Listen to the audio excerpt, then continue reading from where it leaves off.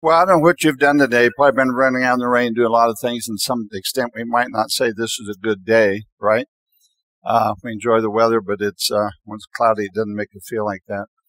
But when we come to what's called Good Friday, it is a very significant day for Christians to observe what happened historically.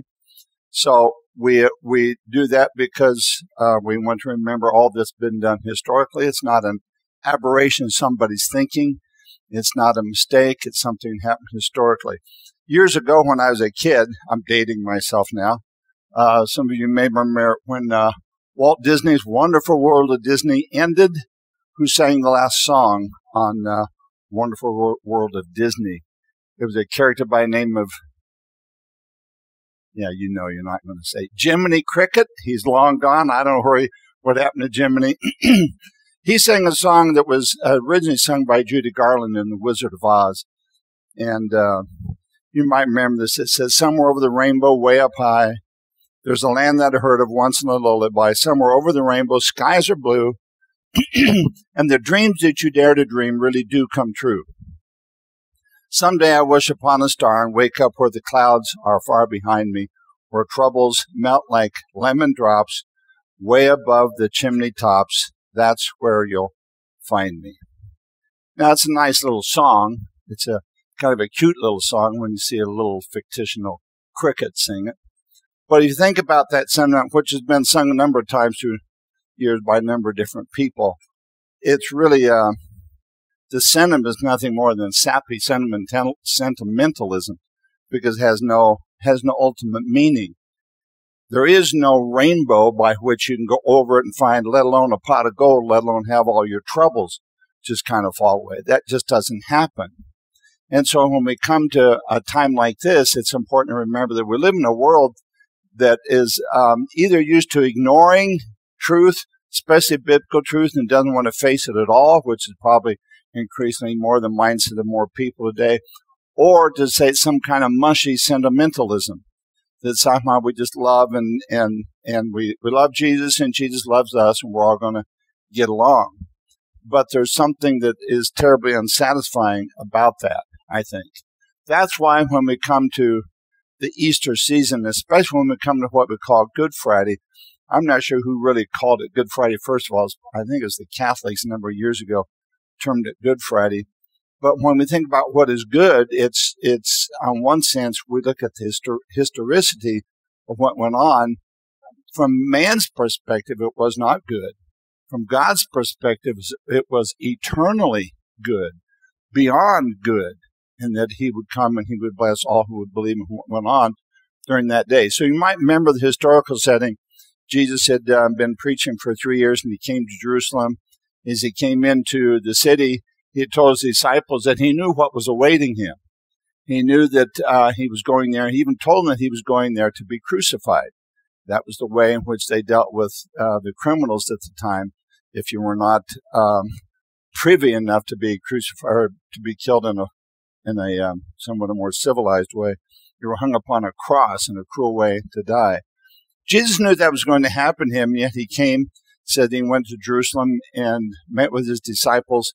And you remember he told them he came down the Mount of Olives, and as he did, he had proclaimed that there was going to be a miraculous nature by what was happening to him. He went into the temple area. He completely kicked everybody out of the temple area, all the ones that were selling things, and he said, making my Father's house a den of thieves. And so he chased them all out. You might remember that after that, as he'd come down the mountain, all the Jews had really been saying, "Hail, King of the Jews," because they thought at this time, since they knew the miraculous nature of what Jesus was doing, that he was going to come proclaiming himself to be king. They're going to kick off the authority of the nation of Rome, and they're going to be free once again. Of course, we know that didn't happen. Jesus allowed himself to be taken captive in Gethsemane, and he went through all the ignominious things that we associate with 6 trials that were unjust and illegal. And then he went to the cross willingly to suffer for our sins. So we look at that, and if you've ever seen a picture, or even have any kind of an idea of what it is, it's a very troubling picture, humanly speaking. But it's important for us to remember what went on that time, because sometimes we look at Good Friday and we forget that, in one sense, this is the most important date in the Christian calendar. We all think of Christmas, and Christmas certainly has its significance, celebrating the birth of Jesus, and that's probably at the apex of most even Christian celebration. But then somebody may back out that, well, no, it's really Easter, because Easter celebrates the resurrection. And it does that, but if you push that back even further, the resurrection would not even been significant unless what happened on Friday took place. The resurrection is the only way in which the events that happened on Friday were given proof, because he did raise himself from the dead. That proved what he did, but it's what he did on Friday that is the most significant. That's why we call this the work of Christ. And if you've ever thought about Jesus doing work, but this is work. I don't know what your most significant time of work is. I can remember a different time in my life. I thought I was working hard, and I probably was. Remember, out of high school, I had a job with a construction company, and one of the projects we had in Southern California was from Orange County all the way to San Diego. Really going to date myself now. Is back when the San Diego freeway was just 2 lanes each direction. And so our job was to knock out all the bridge abutments all the way down the 405 freeway. So this 19-year-old kid running a 96-pound jackhammer all day long was hard work. And I would come home at night complaining and crying to my dad about hard work. And he said, well, son, you picked it, so you have to do it. So that's hard work. That's nothing. That's nothing compared to what we see here.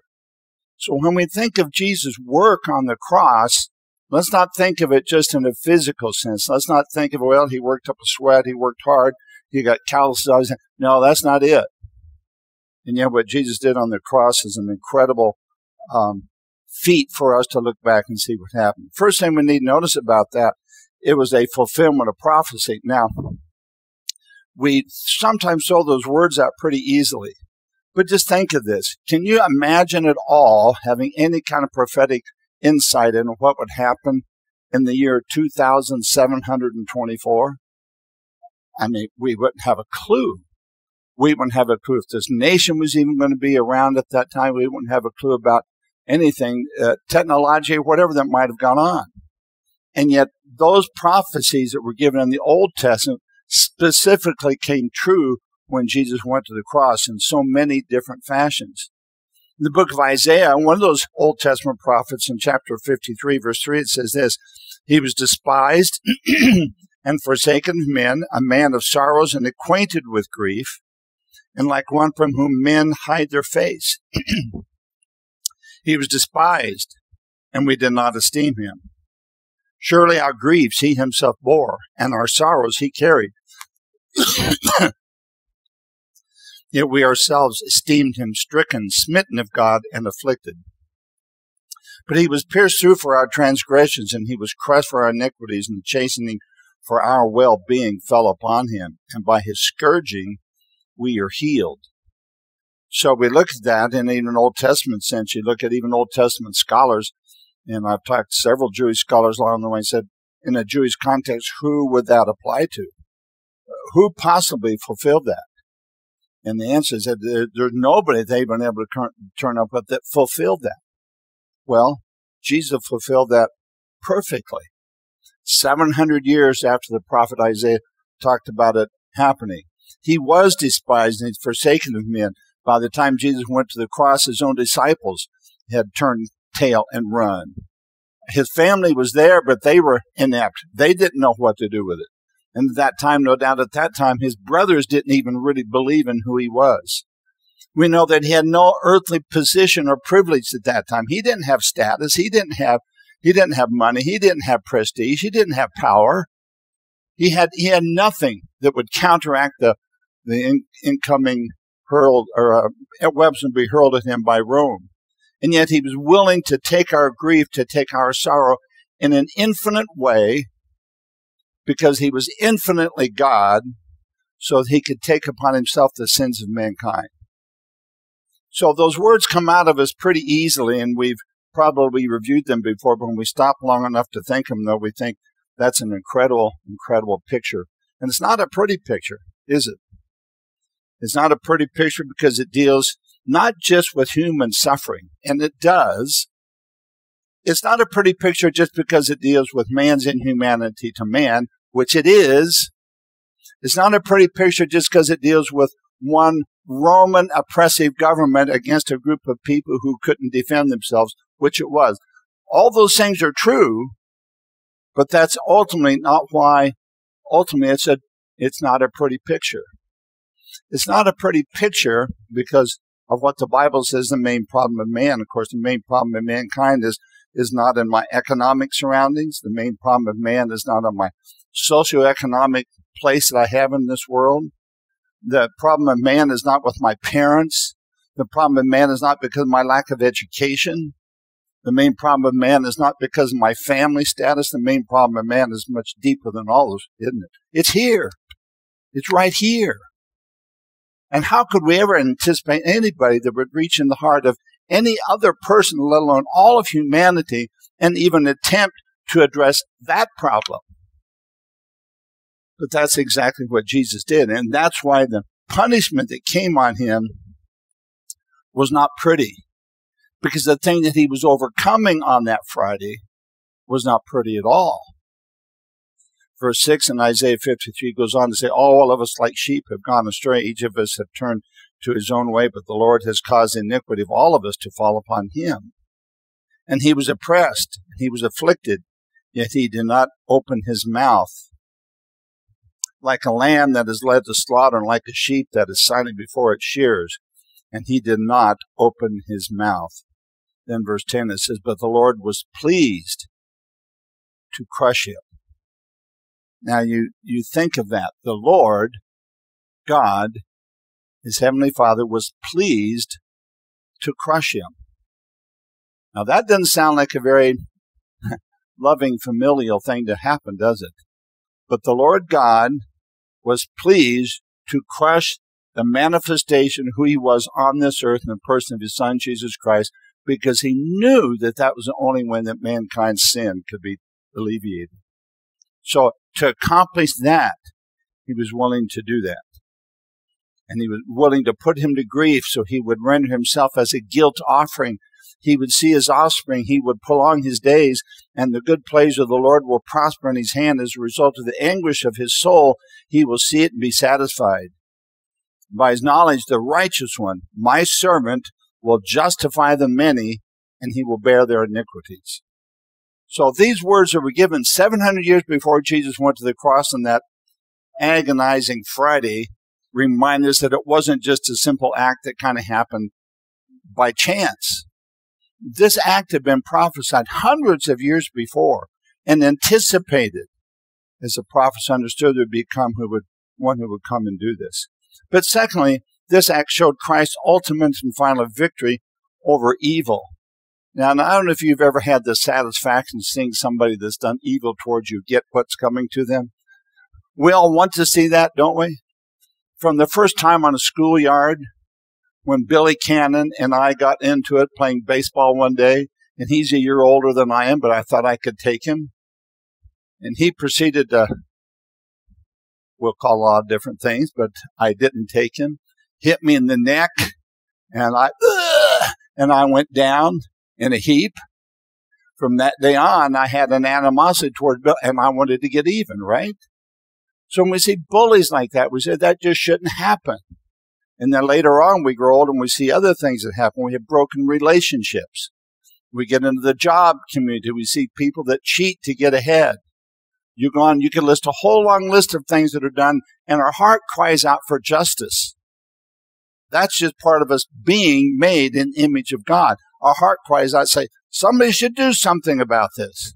The bullies of the world, the broken relationships should not be able to get by the way they do. The cheaters, the liars, the schemers, the murderers, the rapists, you go on and on. Somebody should do something about that. Well, that's what Jesus did. We find the first prophetic implication of what he would do to tell us what he would do is in Genesis 3, it says, he will put enmity between you and the woman, and between you and your seed and her seed. And he shall bruise you on the head, and you will bruise him on the heel. It speaks to the fact that Satan would have a fatal blow that would be given to him in the future. A fatal blow. We know that's exactly what happened. When Jesus stepped into human history, he stepped in not to just be a good moral man. He didn't step in to be a Sunday school lesson.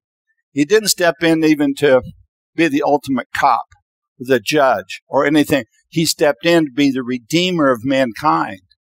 He stepped in to reach inside the heart of man and say, there's a problem deep inside there, and I will alleviate that. I will cover that if you come to me. That's far greater than anything that we can imagine. We find going on in the book of Genesis, God stepped in and redeemed even the sin of Adam and Eve, the first people on the earth. He said after they'd sinned and eaten from the tree, he said the eyes of both of them were open and they knew that they were naked.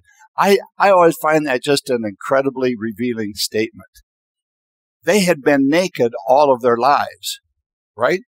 However long that was. But now all of a sudden, after they stepped outside God's boundaries, then they knew they were naked. And they made this pitiful attempt to cover up. Then you remember God come in the garden and he called out to Adam and said, where are you? And he said, I'm here. And he said, what's happening? He said, well, it's that woman you gave me. That's the first of passing judgment on somebody else. And by the way, God never let him get away with that, did it? It wasn't the woman's fault. Where did God lay the blame on? On Adam. She may have been deceived, but Adam, you're the one that knew. You entered in that full well. And then God told him, he said, well, who in the world told you were naked? You see, when we sin, there's something just innate in all of us that know that we are exposed before God. That knows somehow that spiritually we are undone. We are exposed before the all-knowing, all-seeing gaze of God who can stare into our heart, into our soul, in our background, everything that's there, and see that we are undone. That's what Peter said. You remember when Jesus came to him on the Sea of Galilee and said, how was the fishing? He goes, that wasn't very good. And Jesus said, well, go out and throw your nets out again. And Peter said, we were fishing all night. We didn't get anything. And Jesus said, go throw the nets out again. And I just have a feeling that Peter looked at the boat and he said, see that name on the boat? It says Peter and brother. That's me. I'm the fisherman. I own that company. I'm telling you, there's no fish to be had tonight. Jesus said, go out and throw the nets on the other side. And he did. And you remember the rest of that story. There were so many fish climbed into the nets that the boats almost capsized. And what was Peter's reaction?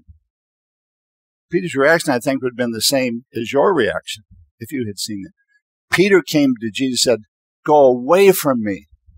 I'm undone. I'm a sinful man. Repeats what Isaiah said back in Isaiah 6 when he confronted God.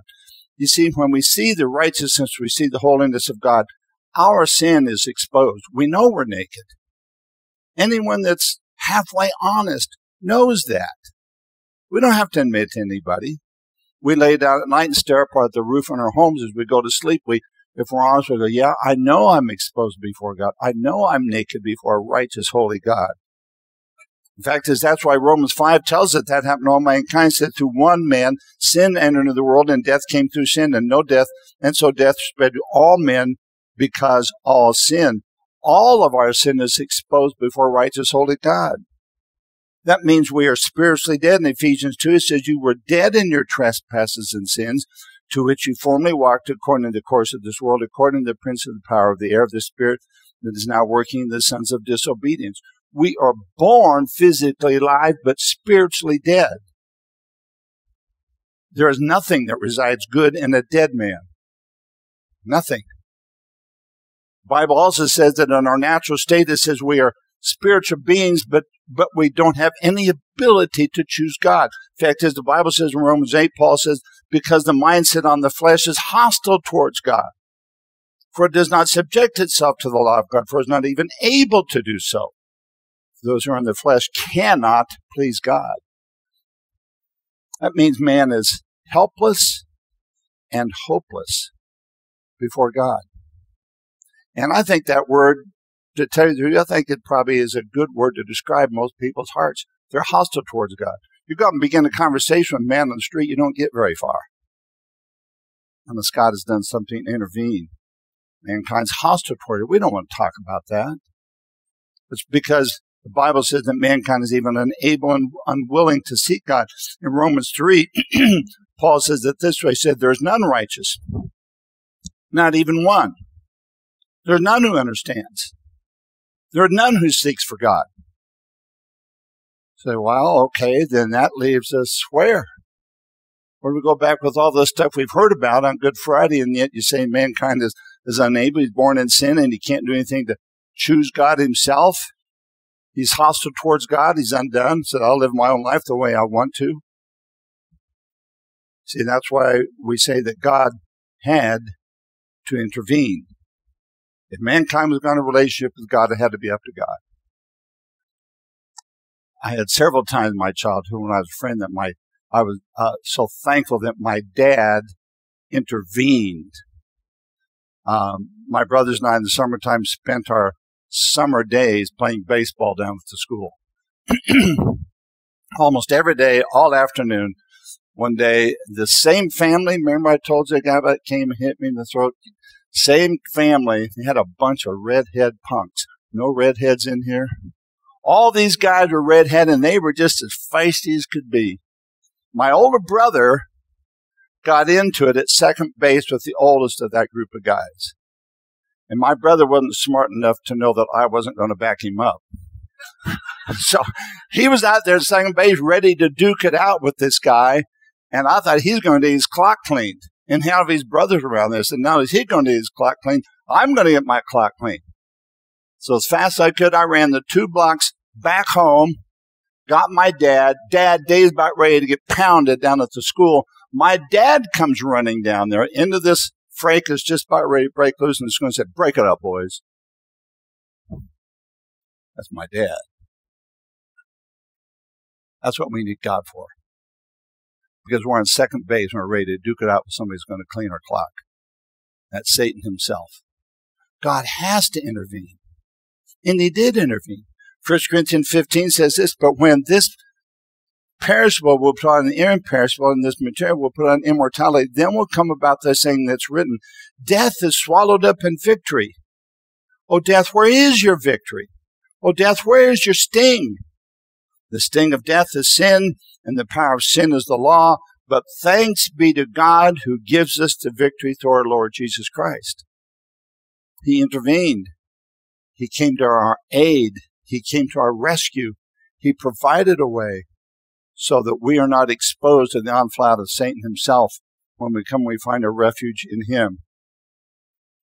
See, Satan, I believe, even thought at that time when he's on this earth facing Jesus, I think he thought that he'd won by killing Jesus. I think he thought that somehow, even when he'd taken Jesus into the wilderness to tempt him, that somehow he would find his Achilles tendon, so to speak. And I think he thought he could defeat him.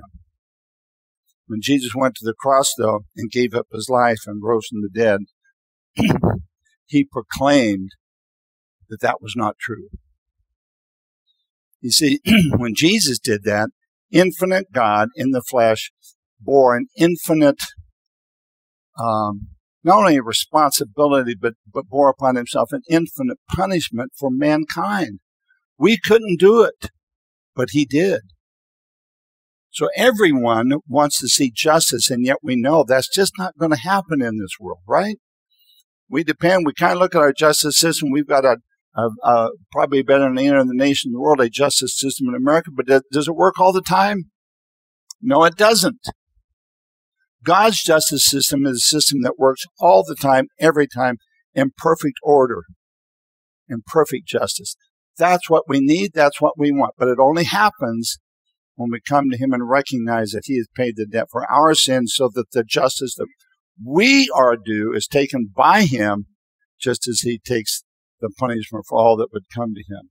So he paid the debt for our sins. Third thing he did is his Jesus' death on the cross to accomplish Christ's most important work. And what was that?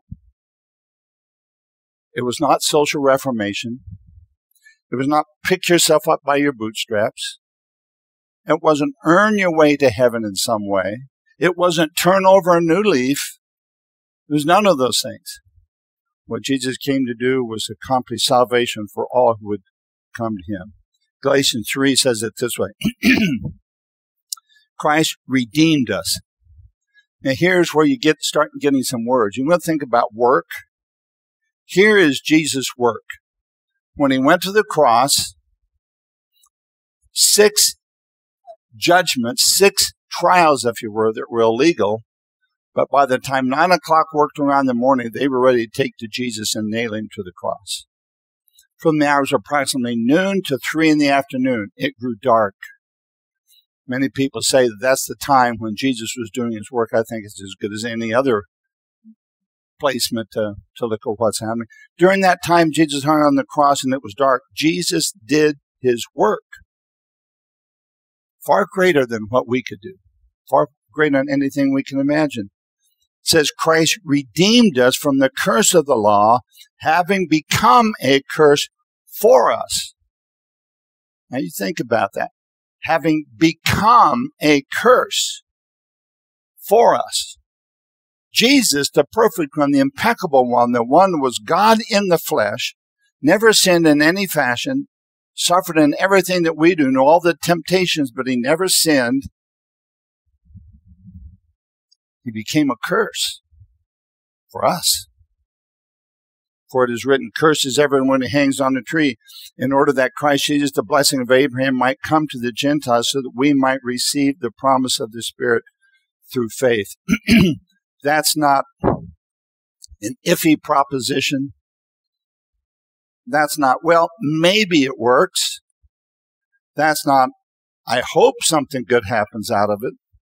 And certainly it's not, well, that's too bad that would happen to such a nice guy. It wasn't any of that. He redeemed us. He paid the price for our sin. What price does your sin elicit? What does it take to cover your sin? How much? Draw out your checkbook, get a couple of credit cards. What would you do to cover your sin? You see, when we start piling it up, one after another, year after year after year, we go to God we'd go to a judge today and he said, well, look at here, McNeff, you've got all these priors on your record. What are you going to do with that? And I'm undone. But I look at my defense attorney, Jesus Christ, the righteous one, and he says, Judge, he's with me. And my payment has been made so that he can go free. 1 Peter 1:18 says, as knowing that you were not redeemed with perishable things like silver or gold from your feudal way of life, inherited from your forefathers, but with the precious blood as of a lamb, unblemished and spotless, the blood of Christ. You see, we understand the characteristics of blood to some degree. We now know that life is in the blood. The Bible said that from the very beginning. But it wasn't until 150 years ago that physicians stopped cutting people to bleed out of them when they had a disease because, well, we have to get the poisonous blood out of them. You don't do that anymore, right? You transfuse good blood into them. Why? Because life is in the blood. That's why many people look at Christianity and say, well, it's such a bloody religion. Well, it's because it's a religion that stresses the very nature of life itself, and that our sin is an affront to God, and if nothing happens, then our sin will be our undoing. So he had to do something, and he redeemed us. Another word it says in the Bible is he reconciled us. In other words, he settled our accounts. In 2 Corinthians 5:18, he says, now all these things are from God who reconciled us to himself through Christ and gave us the ministry of reconciliation, namely that God was in Christ reconciling the world to himself, not counting their trespasses against them, and he has committed to us the word of reconciliation. So what did he do? Reconciled means, I don't know if we do this anymore. We used to do this with a checkbook. Now it's all done automatically, unfortunately, or fortunately. You take together all the debts, all the checks. You list them out. And then you list this amount over here that you're like, I don't know if that's going to cover that. And you try and reconcile your checkbook by looking at all that you spent with all that you have coming in. And if that doesn't come down to be an equal amount at the end of the time, that means usually doesn't mean that you've got more money than you thought. It usually means you have less money because you didn't reconcile it right. But when it's reconciled right, it comes right down to the penny, so the expenditures agree with the income. That's what it means to be reconciled. God, through Jesus Christ, reconciled us with himself through the payment of Jesus Christ. He looked at our sin and he credited his righteousness to our account. So the bottom line of our account, Jesus' righteousness is written there so that we don't reconcile ourselves. We can't do that. You have a lot of other passages saying what he did. We also know the one that's used probably the most prominently is he died for us. Not only redeemed us, that he reconciled us, but he died for us. 1 Peter 2:18, for Christ also died for sins once for all, the just for the unjust, so that he might bring us to God, having been put to death in the flesh and made alive in the spirit. That's why when he got to the place where he was finished with his work on the cross, he said, it's finished. It's done. It's the end of the day. Nothing more needs to be done. That's the work of Christ. You see, that's why the resurrection is important, because it validates this. But the work of Christ was really done on Friday. The work of Christ on the cross is when he went to the cross willingly, allowing himself to take the torture of mankind, and then even see that mankind would take his life. And when he's on the cross, that perfect one giving himself for our sins, that's when he did his work. So the resurrection gives proof to that. And we're thankful for the resurrection because we know that he accomplished what he said he was going to accomplish on the cross, because he was resurrected from the dead. And you can validate that. So the physical death that Jesus went through is only part of the equation. We know that when he went to the cross, he accomplished something far greater than we could do for ourselves. Romans 8:28, Paul tells us this, for we know that the whole creation groans and suffers the pains of childbirth until now. Isn't that true? Isn't that an accurate description? It's like a ladies, not making fun of this, but a woman in labor. She's going through agony at times, great travail, sometimes great pain to bring this new little life into this world. That's what Paul says life is like. We travail as if collectively we are in childbirth, because we look around and we know something's wrong with this picture. Something's wrong with this world. The Bible gives the answer, yes, there is something wrong, and it's here in the heart of mankind. But Paul goes on to say, and now not only this, but we ourselves, having the first fruits of the Spirit, even we ourselves groan within ourselves, waiting eagerly for our adoption as sons, the redemption of our body. See, that's what we're waiting for. That's what Friday tells us. Here's the work of Christ. But we're now waiting when the culmination will take place, when he will return to this earth, or we will die in him before then, and he will reconcile these things and he will make them right. And he won't repair just the broken systems of this world. He will hold every man accountable to his ultimate standard of righteousness. When we were kids, when we weren't playing the playground, we'd play on the sandlot. If you've seen that movie, that's the way I grew up. We were playing the sandlot right next to my house. It was my grandmother's house. Probably about at least once a month through the summertime, my dad would have to come over and fix the window in the back of Grandma's house, because that was the backstop for our pitching. And the guy that was catching didn't catch it all the time. Or foul tip would go back and bam, there goes another window. And so we would wait for Dad to get home, knowing what kind of judgment is going to happen. We'd get the lecture about your kid playing there and can't do. But it happened every summer, 3 or 4 times a summer. Now, someday, my friend, the window's going to stop being broken. The ultimate judge will come. and will stop fixing windows on this earth. He will fix hearts, and he will repair the damage that's been done by mankind's sin against other people and other people's sin against us. He will repair that breach. And how does that happen? Well, the Bible is very clear in that. If you want just one word for it, the word that Jesus gave is simply repent. Repent. That just simply means we look honestly at our life and we say, you know something, there's things there that I don't like about myself, let alone what other people, but I know myself. The Bible says I want to repent of that. And then what? The Bible says we are to believe.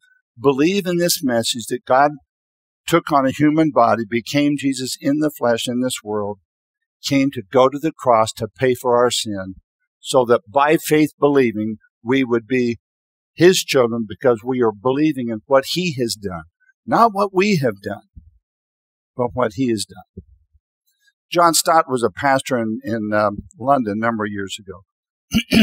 He wrote this thing about his belief in God. He said, I can never myself believe in God if it were not for the cross. In the real world of pain, how could one worship a God who is immune to it? I've entered many Buddhist temples in different Asian countries and stood respectfully before the statue of Buddha, his legs crossed, arms folded, eyes closed, the ghost of a smile playing around his mouth, a remote look on his face, detached from the agonies of the world. But each time, after a while, I've had to turn away. And in imagination, I have turned instead to that lonely, twisted, tortured figure on the cross, nails through his hands and feet, being lacerated, limbs wrenched, brow bleeding from thorn pricks, mouth dry and intolerably thirsty, plunged into God-forsaken darkness. That's the God for me. He laid aside his immunity to pain. He entered our world of flesh and blood, tears and death. He suffered for us. Our sufferings became more manageable in light of his. There is still a question mark against human suffering, but over it we boldly stamp another mark, the cross, which symbolizes divine suffering. The cross of Christ is God's only self-justification in such a world as ours. That's why when we say Good Friday, we're not just looking at the events that happened, because in man's estimation, those were tremendously hideous events. You ever look at the cross and how it was depicted? It's a terrible thing to see. But if we look at what happened on the cross, we look at the work of Christ on the cross. This one who was infinite, this one who was God in the flesh, willingly subjecting himself to this act that one time for all mankind would take on the sins of mankind if we come in faith, repent, and believe. That's why tonight we're going to participate in communion. It's one of the most poignant pictures that we have, of course, of what Jesus did. And Paul revealed this in the book of 1 Corinthians when he said that Jesus himself revealed these things to him. He said, I have received from the Lord that which I also delivered to you, that the Lord Jesus, in the night in which he was betrayed, took bread, and when he had given thanks, he broke it. And he said, this is my body, which is for you. Do this in remembrance of me. Now let me stop just a little bit there. Do you think the disciples knew what he was talking about? I don't think they did. I think they were still, okay, they're like, well, this is the Old Testament Seder. This is Passover. So we get that. But now he's saying this is his body for us. I don't think they understood it until after the resurrection. It validated what Jesus was saying. In the same way, he took the cup also after supper, and he said, this cup is the new covenant in my blood. Do this as often as you drink it in remembrance of me. For as often as you eat this bread and drink the cup, you proclaim the Lord's death until he comes. So you see, what we do in taking these elements, we're proclaiming not just belief, but we're proclaiming acceptance. we're proclaiming, me too. I'm under the cross, not because of what I've done, but because of what he's done. That's why Paul says it's a serious thing. He goes on and says, therefore, whoever eats the bread and drinks the cup of the Lord in an unworthy manner shall be guilty of the body and blood of the Lord. Because he says that what happens when you do that, if that's not been appropriate, you're saying something that is not true. And so that's why we would say, if you know Christ, you're more than welcome to come. But if this is something new for you, or if you know that this is not something you're really comfortable with, then pass the elements by. There's no harm in that. This is between you and God. So we're going to bow in prayer. We're going to pass the elements, and we'll hold them together. We'll have the bread and the cup together, and then use that as a time just to reflect. And Tyler's going to lead us in some singing, or just a quiet meditation, and then I'll lead us as we partake together. So let's pray. Now, Father, we thank you that you have not only prepared the way for us, but you've done everything that's necessary for us to come. It's like someone that would prepare a meal, and they would gather all the food and the utensils, and they bring it into the kitchen, and they would do all that was necessary to prepare the meal, and then the family would sit down and eat the meal. You not only prepared the way for the cross, but when you came literally into the arena of the cross, you became, according to this picture, you became the meal that we participate in by repenting of our sin and believing in what you've done for us. So, Father, we thank you that as we come now, we can proclaim your death, and we can proclaim that you are Lord of all,